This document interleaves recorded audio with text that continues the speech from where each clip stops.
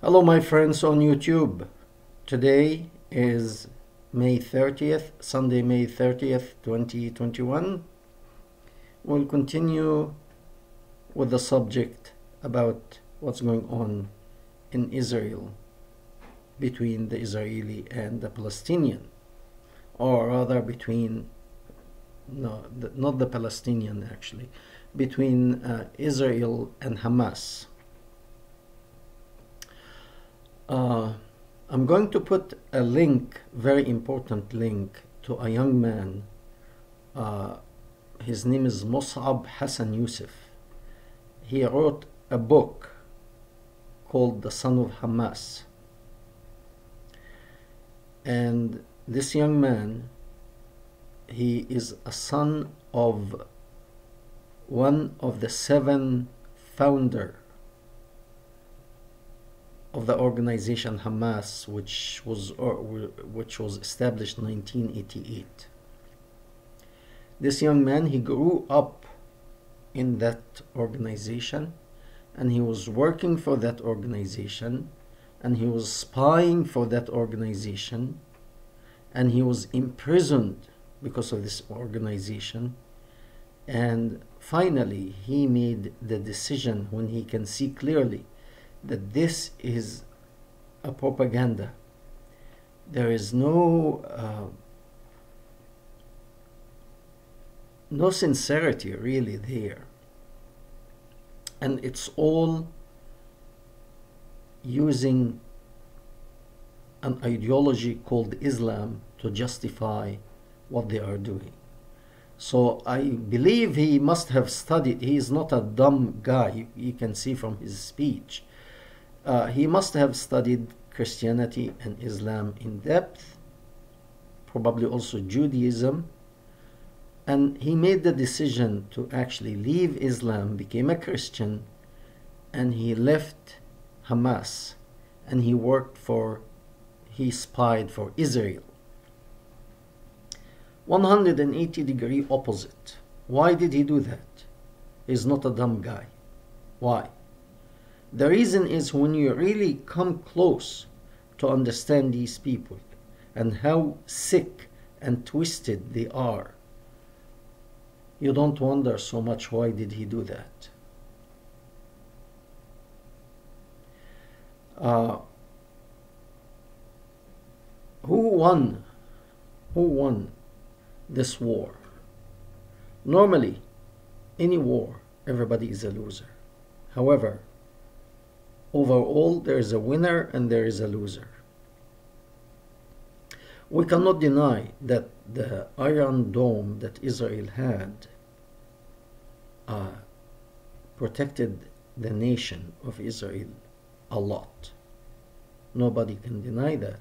However, it gave 90% protection, and the other 10% of the rockets, some of it fell on Israel, which caused some death and some injury. And in Israel, each life is precious, is valuable. Is not like in the Islamic tradition. Unfortunately, you are supposed to perform jihad for the sake of God, and it's an honor to die in this jihad while you are invading other people and killing men and raping women. It's an honor. And if you die, you go to your 72 virgin. Sick, twisted ideology. Let's all say it. Let's all say it. The organization of Hamas was and is a branch of the Muslim Brotherhood. And the Muslim Brotherhood, they don't teach Buddhism, they don't teach Hinduism. They are not saints. They teach Islam. Okay? They teach Islam. And when you listen to this Palestinian man who was born to one of the leaders of Hamas, it's not easy. It's not easy to turn your back on your father, mother, brothers and sisters, your whole family, your tribe, your nation. Turn around and walk hand in hand in what's called the enemy, the Israelis. And this what this man did when he saw the sickness that is surrounding this ideology, and the sickness that it's and the violence, unjustified violence, and the propaganda they use. So while they are living in mansions, these leaders of Hamas living luxurious life. I mean, you can Google this man. He has many speeches and he has a book. You can read his book. It's called The Son of Hamas, or I'm sorry, Son of Hamas. And to make this sacrifice, that's not easy. Plus, he is wanted now by these people. They will pay money to get him killed. All that is not easy, but he made that decision because he's an insider and he saw for himself what's going on. So, in terms of winning, of course, Israel won militarily.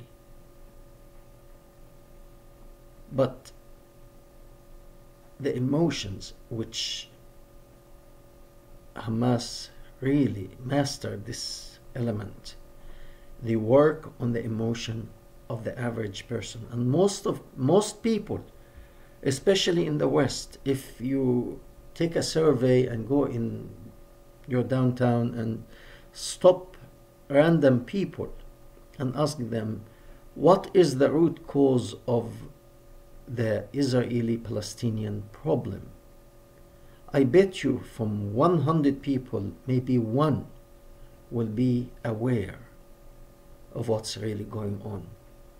And because of that unawareness,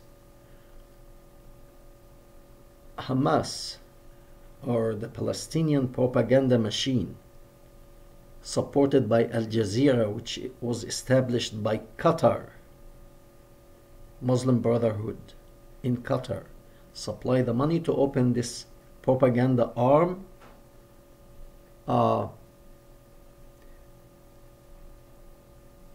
When one of these rockets that they were supposed to go to hit Israel falls, because it's either they are idiots, they don't know how to use it, or it's a bad weapon. It falls on the Palestinian innocent people and explode. Once it explodes, it kills and it destroys and it creates terrible things. What happens? Al Jazeera runs quickly and take photos and videos of the destruction, and look, see what the Israeli, they are destroying us. They show you blood of young kids, or dead children, or limbs flying away. Why? Because the average person makes his or her decision based on emotion. Or they show you a woman raising up her arms to the sky as if she is praying to God to help the innocent people from the injustice that they are experiencing from the Jews. And the Jews, according to Quran, they are the descendant of the pigs and the monkeys, and it's also rats. Okay, so the rats are doing that to the human, and the average person unknowingly, yes, we won't sympathize with a child who is injured or dead, or with his mother or his father or her mother, but without knowing the whole picture, that This is just a propaganda. Yes, the Palestinian won. They won on the price of the children and the women who were killed, on the homes that they destroyed by their stupid rockets and unwise decision that they made to come to that conclusion. So in terms of winning and losing, yes, militarily Israel won, but morally in front of the world, I'm sorry to say that, but morally the Palestinians or the Hamas, I'm sorry, I keep mixing. There's difference between the Palestinians and Hamas. The group who takes the supposedly the higher moral ground is the Hamas, because of their propaganda. No wonder Israel, the first thing destroyed was the tower, and they ordered the people to leave. Why the tower? Because first, the tower is the main source of that propaganda, number one. Number two, rockets were shot from that building towards Israel. And I'm going to,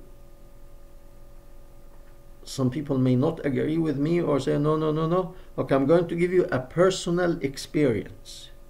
A personal experience.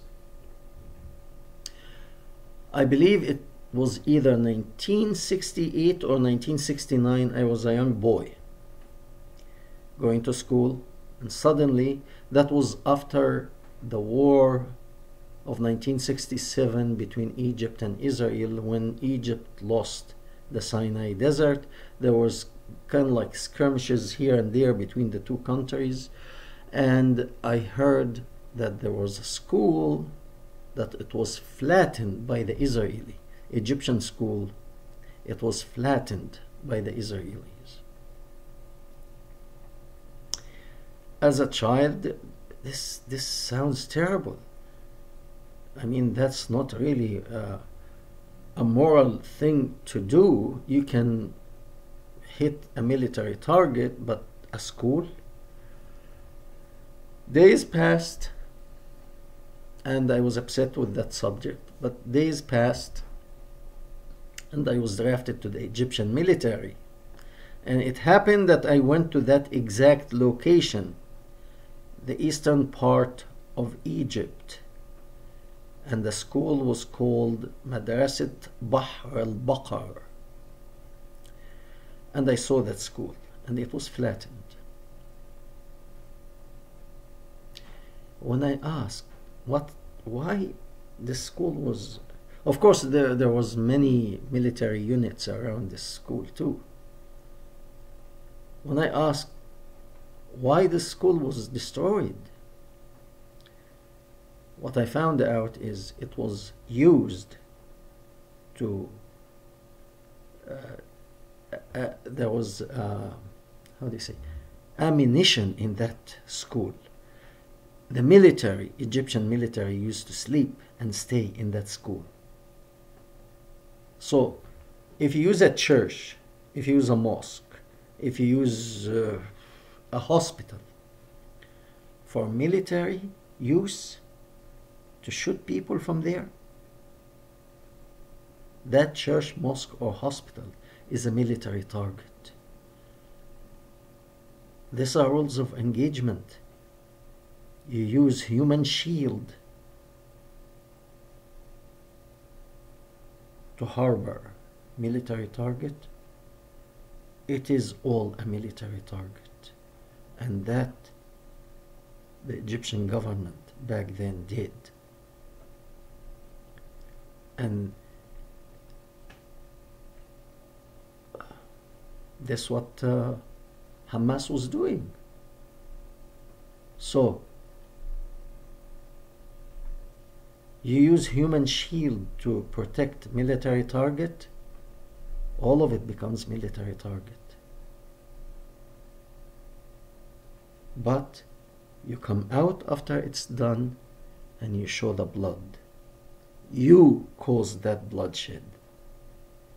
Okay? If you use a military target far away from civilians, yeah, well, two armies are fighting. Okay?